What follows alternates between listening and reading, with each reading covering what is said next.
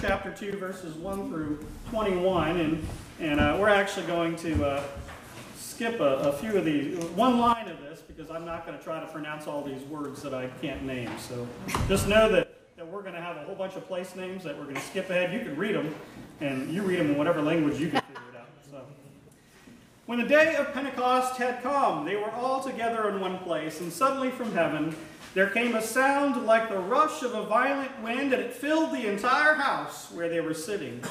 Divided tongues as of fire appeared among them, and a tongue rested on each of them.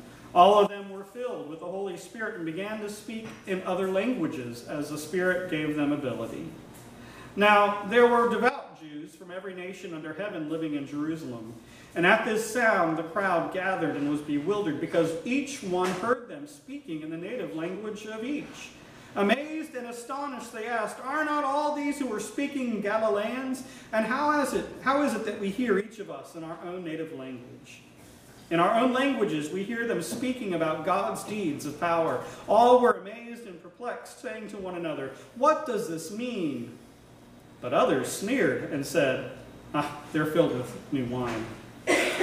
But Peter, standing with the 11, raised his voice and addressed them. "Men of Judea and all who live in Jerusalem, let this be known to you, and listen to what I say. Indeed, we are not drunk, as you suppose, for it is only 9 o'clock in the morning. No, this is what was spoken through the prophet Joel. In the last days it will be, God declares, that I will pour out my Spirit upon all flesh, and your sons and your daughters shall prophesy, and your young men shall see visions, and your old men shall dream dreams, even upon my slaves, both men and women. In those days I will pour out my Spirit, and they shall prophesy. And I will show portents in heaven above, and signs on the earth below, blood and fire and smoky mist. The sun shall be turned to darkness, and the moon to blood, before the coming of the Lord's great and glorious day. Then everyone who calls on the name of the Lord shall be saved." The word of God for the people of God. Thanks be to God. Now, some of you may have heard this story before, but I will tell it again because there's some new folks here. And I want to say that I heard my call to ministry when I was a teenager. I was away at a church retreat. I was away as a part of a walk to Emmaus, and it was for the teenagers. And I was one of these leaders. I'd gone 6 months before, and I got to be called back as a leader. And all of it, 15 years old, I got to teach people about what it means to have faith.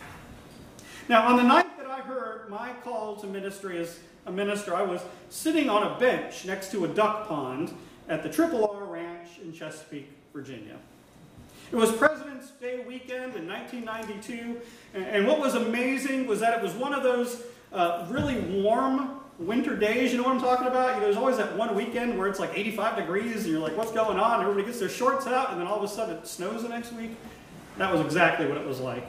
And I remember that night, the wind was racing, and the trees were a thunderous roar as the wind blew through them, and the clouds were racing across the sky. The full moon was peeking out from behind these clouds. And I was sitting on that bench, praying to God while all this noise is going around me, and I was saying, "God, where am I supposed to go next? What am I supposed to do with my life?" I was open to God in a way that I had never been before in my life. And God answered me. In the midst of that warm winter night, I heard God calling to me, and God was speaking the language of my heart. Here I was, 15 years old. It wasn't like I knew a bunch of theological terms. But God was speaking to my heart. In the lesson we hear from the book of Acts, we hear that the 11 disciples are gathered in a room. And in other parts of Scripture, we understand that after Jesus' death happened, and after the resurrection, even after Jesus came back to them, that for many, many times the disciples were afraid. And they were in fear, and they would kind of hid out in this upper room. So I think we can imagine just how these disciples would act after Jesus ascended into heaven. Even though Jesus had given them the gift of the Holy Spirit to heal and to speak, even though Jesus had come back to them on the third day of resurrection, even though Jesus had spent 50 days with them teaching them how to be disciples again, they were still in that upper room waiting for the courage to come to them. And we hear in our scripture that on this day in the upper room where the disciples were gathered, the Holy Spirit comes to them as a mighty rushing wind, and tongues of fire come upon them. And they were able to speak in every language of the world. Now, what would happen if all of us started speaking in foreign languages and a tongue of fire came in here and the wind blew? How many of you would say, okay, something weird's happening? Anybody want to be racing out to your car? Like, I'm out of here, right? The book of Acts tells us that the disciples went out into the world and they began speaking these languages to people. And people on the streets heard them and understood them and were amazed at these Galileans. I can imagine they were like these folks from Alabama or something like that. It's kind of probably how they thought of it, you know. These men are speaking in our language. And some people thought they were drunk. Now, the whole 9 o'clock in the morning thing always gives me a giggle, doesn't it, to you? Because unfortunately, I went to college, and I know people at 9 o'clock in the morning, that's how they got through the rest of the day. Let's just start drinking at 9 o'clock. But here is Peter the rock, the one who denied Jesus. He's the one brought back into the fold, and he's the one that stands up and says, this is what's happening, folks. This is a fulfillment of the prophecy from the book of Joel. And Peter was able to testify to the truth that is God, and to share in that promise that God gave us through Jesus. Now, I still think that we need the Holy Spirit. And I still think the Holy Spirit is here. We need the ability to speak in other languages, don't we? We need to be strengthened and taught how to speak about God in a language people don't understand. And I'm not talking about French or German or Greek. What I'm talking about is the languages of this world. A few years ago, I volunteered as a chaplain with the Fairfax County Police Department. And one night I was called in because one of the police officers had been hit by a car and was in the ICU and was probably going to die. And I was called to be there, to be with the family at that time when this police officer was going to die. And I've got to tell you, it's a little bit odd to be a chaplain in a hospital. It seems that my job is one that doesn't have a whole lot of practical use in a hospital. I don't have a medical degree. I don't know how to put sutures in. I don't know how to correctly read the monitors. I don't even have a lot of practical advice about legal matters. Even words lose their meaning when you are working with somebody who has lost a loved one. But the spiritual support that God offers through my presence is what matters. It's something I learned. It's about a ministry of presence. And it's something that any of us can offer when someone is going through a difficult time. It's not about me being a chaplain or called reverend or even a United Methodist. Instead, it is the Spirit of God. It is the presence of God. It is the imitation of Christ that comes through my presence with the family and friends and co-workers that is able to speak the mysterious language of faith to those who are hurting. Even when there are no words. Even when all I'm able to do is offer a hand on a shoulder, the language of God was speaking in that situation. Now, I remember having a conversation with the ICU nurse that was in charge of this patient, and we were just talking about, because I'd been there for several hours at that point, and you kind of have to take a breath every once in a while to get away from the family and kind of get your spirit back right again. And I remember talking to her, and she said, you know, all of our nurses are now going through training on spirituality. Now, this is about 15 years ago, so it's not like it's something new now. But she said they are teaching this in nursing school so that we know how to speak the language of faith to people who come with faith. And she said that I know who comes with faith and who doesn't, because the outcomes are sometimes different, and sometimes even their attitudes are different. And I say all this because the language of faith that we are called to speak, the language of faith that the Holy Spirit gives us, is not only in the words we have, it's not only the words we share from the Bible, it's not only in the words of salvation we offer, really it's even in our actions. It's in the silences, it's in the support that we give our fellow human beings at times of need. Sometimes our presence when someone is hurting is all that is needed to transmit the message that God loves us. Anybody agree with that? How many of you think the ministry of presence is important, right? Frankly, there are a lot of times I try to fill in a lot of words in people's hospital rooms, and I realize that half of what I'm saying is just could be thrown out. And what's more important was the fact that I was there. Now, I kind of learned something similar when I was a campus minister, and it was kind of my first year as a campus minister was a wake-up call to me, because I was working with a bunch of 18 to 25-year-olds. And when I started talking about, like, well, you know, the story of Noah, right? And they were like, who's Noah? Or I'd say, you know, Moses and the Ten Commandments. Like, what are the Ten Commandments? And I started having more and more of these conversations with people who had never, ever been to church. Or who had been to church, but it was only on Christmas. Or who had been to church, but was always in the nursery or stuck in youth group and never had gone to a worship service. And so I remember my first couple of years, it was like, I just spent 12 years preparing myself to be a pastor, and none of these people know what I'm talking about.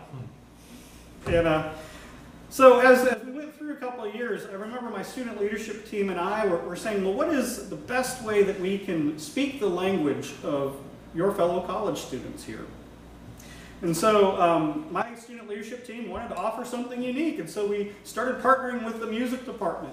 And we started bringing in bands to come and perform. Because, you know, frankly, think about it, everybody has a soundtrack in your life, don't you?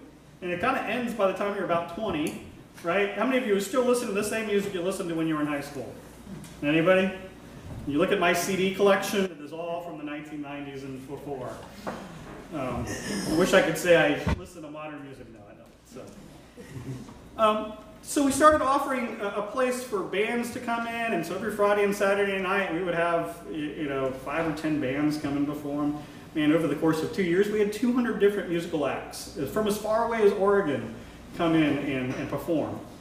And I remember that we would bring in dozens to hundreds of people into our building each week. And we had a lot of people say, thank you for doing this. And I can't believe you're a church and you allow this kind of music. Those are kind of the things that were being said. You see, our students wanted to change the culture of nihilism that was a part of college to have a participation in the greater community. And when we'd have these concerts, we'd have a prayer and invite them to come back for worship on another night. Or we'd invite them to come to our Tuesday lunch. In the course of my final years there, we offered radical hospitality and the love of God to our fellow travelers at that college. And we used the vehicle of music to transmit a message of hope and meaning. I think about Pentecost. And what I think happened there was that our church was born out of a desire for God to transcend the barriers of language, of culture, of race, and religion. God chose 11 people to receive the gift of the Holy Spirit at first. And as time went on, and more people became Christian, this universal message of God's grace has become known in almost every corner of the world. Now, I do think we're at a crossroads right now as people of faith in this world. I don't think we've done a great job at sharing the message of God outside the church. There's so many other messages being shared about the church, right? And unfortunately, we speak in code. Do y'all know what kind of code we speak in? Anybody tell me what SPRC stands for? You know what a DS is? You know what the UMC is, or what annual conference or general conference is, or judicial council? I could keep on naming all these names that are specifically Methodist. And unless you're Methodist, you don't understand exactly what I'm talking about, right? And even for those who are Methodist, you're still trying to figure it out. It's kind of like, I was a military brat, and it was the same thing. You'd always have all these acronyms that never made any sense.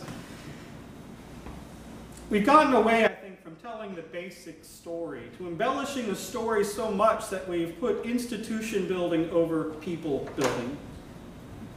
And we know that our church is not this building. The church is people who are impacted by the message of salvation, of resurrection, and grace. And the church is people who respond to the chance that was given to us by a living God.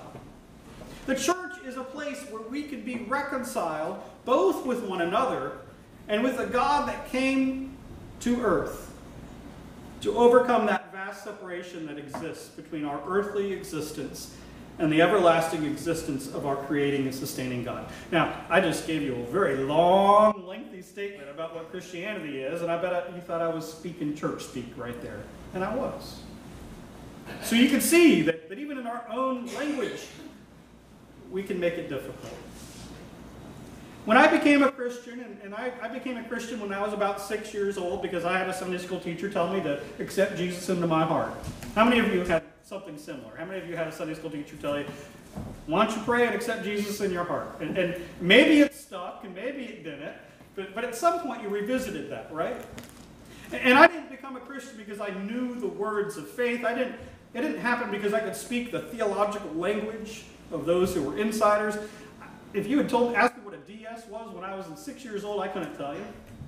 I became a Christian because I saw God at work in the people I knew and cared about. What impacted me the most was when I came to church as a youth and I saw people acting with genuine faith. From a Sunday school teacher to a youth director to the volunteers who were my counselors to the people who faithfully tended the church grounds, I saw examples of people who were willing to give up their own stuff and giving up some of their time to give to the church. People were authentic. And when I heard my call to ministry, it didn't come out of a theological text or the Bible. It came out of a conversation that I had with God. It came to me in the language that my 15-year-old body, mind, and spirit could comprehend. And you see, I think God continues to reach out to us no matter where we are, no matter what our intellectual abilities are, no matter what our gift for language is. God speaks to us. Now, I hope you have similar stories about the church. I hope that you can tell me why you're here, and not just because you feel guilty, or because your mom or dad made you. That's my kid's excuse. I hope it's because this God thing makes sense to you, because you saw the light of Christ in someone else here. Now, there's a lot to distract us in this world. Can I hear an amen to that? Is anybody? Yeah. How many of you are distracted by so many other things, right? We are tempted by the shiny new things that people invent. I mean, how many of you watched the new Apple, when Steve Jobs was out, oh, look, the Apple iPhone, we all were supposed to worship it or something, right? It came, we are tempted by a life of leisure and pleasure. We want to escape from our mundane existence, and we're given all these promises of heaven here on earth. And in our modern society, the bandwidth that announces that God loves you is crowded out by all those other messages that are vying for our attention. Now, we often say that Pentecost is the birth of the church, and in a way it is. It was the first time that the disciples were tuned into the Holy Spirit and were able to announce God's kingdom to the people in languages that people could understand. And so I challenge you this Pentecost to tune into God and to announce to your friends and to your neighbors and your relatives and your acquaintances about the love of God. I challenge you to get away from church speak. Show them how much you care by the actions that you do. Show them what it means to be a Christian through the ways that you lead your life. I heard somewhere that 90% of what people think about you and what you believe comes from observation, not conversation. Just think about that for a moment. That 90% of what people think and believe about what you believe and who you are comes from them watching you.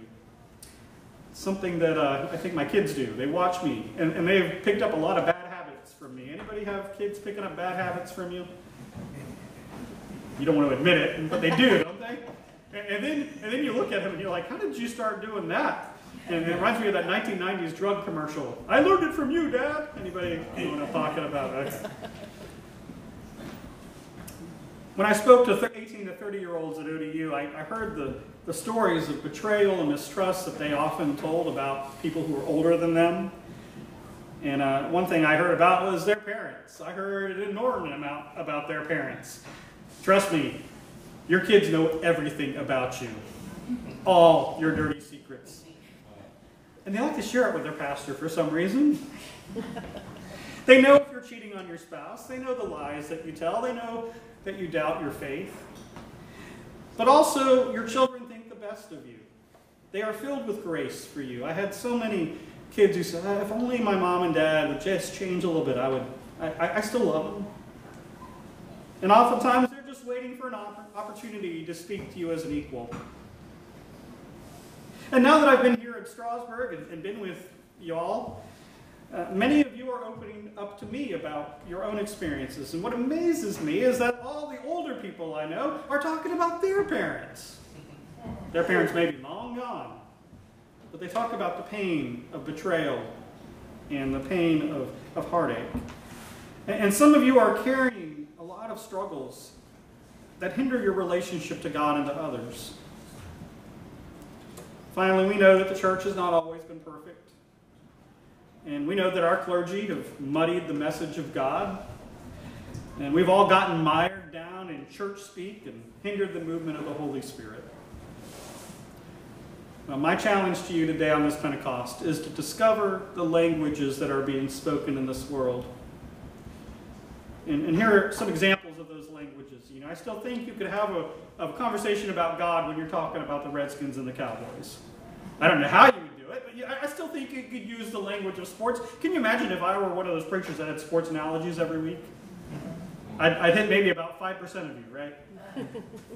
Or if I talked about fishing all the time, maybe about 20% of you guys. There's the language of ambition. You know, there are some churches that everybody is out to be better, and so sometimes their preacher can reach to them that way.